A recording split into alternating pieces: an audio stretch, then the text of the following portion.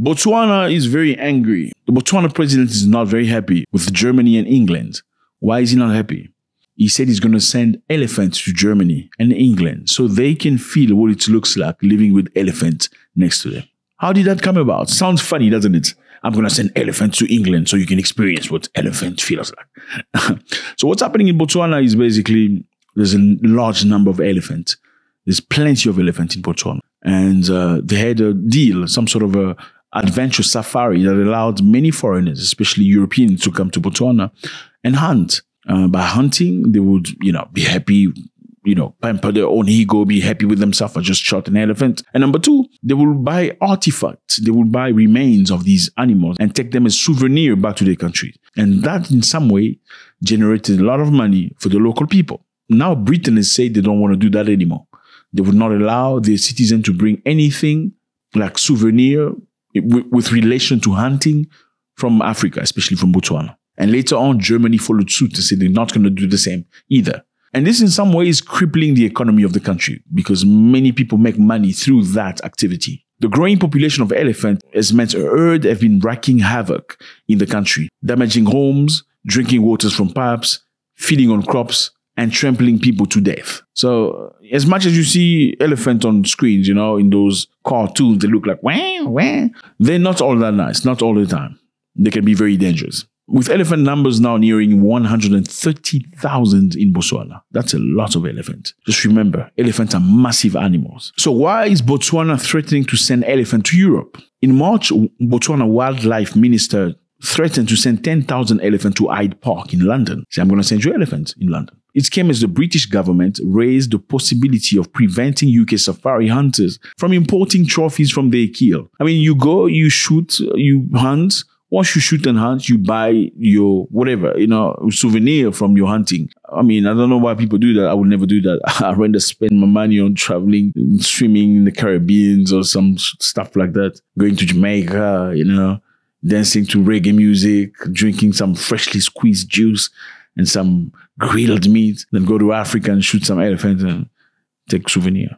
I guess everybody has their own stupid thing. I mean, mine is not stupid though. Anyway, let's carry on. So Germany has now voiced a similar possibility, prompting more backlash from the African nation. Botswana says a ban on importing hunting trophies will be an economic blow for the citizen by cutting safari revenue. People make money through this. I don't know. How do you resolve this issue? Africans don't like going to other African nations to see safari. I mean, safari is a Western activity. I'm just being honest. If you want to do safari, certainly because you're Black American or Black Caribbean person, you want to see wildlife like that. I don't think Africans really care about that because, I mean, it's part of the genes. It's just like next door. It's like you seeing a butterfly, doesn't make anything. So Botswana still makes a lot of money out of that. And I feel like this is a struggle to power. It's a way of Europeans showing them, oh, by the way, we hold you by the balls. We can actually play with your economy by not buying some of your stuff. And I personally feel like Botswana should reciprocate by disallowing something that profits Britain and Germany. Let's say, how about limiting British Airways flights to Botswana? Or instead of them coming very often, they only come once a month. I believe the best way to attract somebody's attention is to hit their financials. Same for Germany. Do something very Lufthansa, do something very similar for them so they can understand. I mean, this is not a joke. You can't just decide we're not going to do this. That brings, funds and money into your country. If you want to do that, then give us, a time frame. 2 years. In 2 years from now, we're not going to do this anymore. Then we know we can prepare ourselves and find alternatives.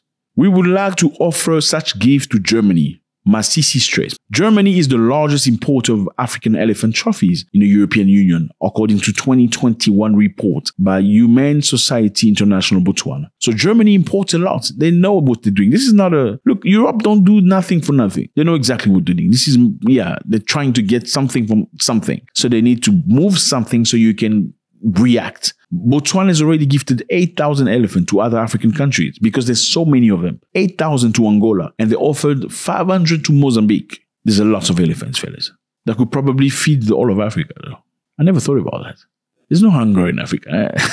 There's a lot of elephants to be eaten. So now we are in France. So the French police has removed on Wednesday dozens of migrants, including families. Why? You know, France is a beautiful country. I know most of you only see Paris. La la la, la la la, la la la. No, truly is a beautiful place, beautiful light and stuff like that. But France is not what it used to be anymore, okay? In the street of Paris, you find a lot of migrants sleeping in the street. Homeless people, dirty areas. It's unbelievable. It's really unbelievable. Most of these people are migrants from different countries that come to France, hoping to have a better life. The place doesn't look nice. I'm just being honest with you. Okay, I don't think anybody would want their country to look like that because they are migrants. I understand many African countries, many African people go to France hoping to have a better life, especially people from French-speaking countries like Burkina Faso, Guinea, Ivory Coast, Senegal, Cameroon, and more. I don't know why Africans like to go to their colonizers. It's just crazy. I don't get it. It's like you will see people that were colonized by French people always dream of going to Paris. It's like their Mecca. By the time they turn 18, they're already dreaming, how am I going to save money to go to Paris? It's just crazy. And going to Paris is like a lifetime accomplishment. It's crazy. Same for the British colonies. Kenyans want to go to Britain. Ugandans want to go to Britain. Nigerians all want to go to London. Ghanaians want to go to London. South Africans want to go to Britain. I don't get it. These people beat the crap out of you for so many years, but you still want to go there? I mean, anyway, France is organizing the Olympic Games and they want to clean up the street. The French police on Wednesday removed thousands of migrants, including families with young children, from the forecourt of Paris City Hall as the capital prepared to mark 100 days until the start of the Olympics. Nearing 100 days before the start of the Olympics, they've removed everybody. They've cleaned up the street. The police arrived at dawn to remove about 50 people, mostly women and children, aged 3 to 10, who were bundled up in strollers under blankets and covered with plastic sheets. Migrants packed their belongings and boarded in temporary government housing in town. They packed their belongings and boarded a bus to temporary government housing. It's interesting. So there are available temporary government housing. Why have these people been sleeping in the street again? If there are temporary government housing, so they've done this on purpose. For so many years, they let you sleep in the street to discourage other people from coming. But they do have government housing. They don't talk about that. When you ask for that, it's not available. Now they have the Olympics happening very soon. They want to clean up the street. Now they get you into government housing. If I'm part of these people, I am never leaving that government housing ever. Because I'm the first to discourage people from going to countries that don't belong to you, hoping to have a better life, dangerous decisions, to go to countries where you're not liked very much. I firmly believe France can do much better. They have the fundings, they have money. France has been taking a lot of goods, a lot of riches from African nations. Most of the money comes from these people, countries of origin, so they cannot complain very much. They're able to take care of these people. The proof is in the pudding. Look at them now. They're taking them off the street. Where did they get the money from? Thank you very much, fellas. It's always a great pleasure. Let me know how you feel about this. God bless.